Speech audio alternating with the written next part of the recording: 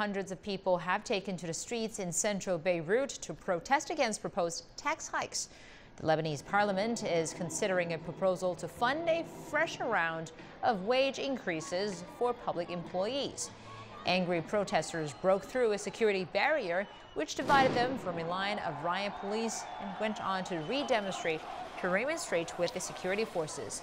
Lawmakers approved several tax hikes last week, the most prominent being an increase in sales tax. Parliament still has to approve the new round of proposed increases.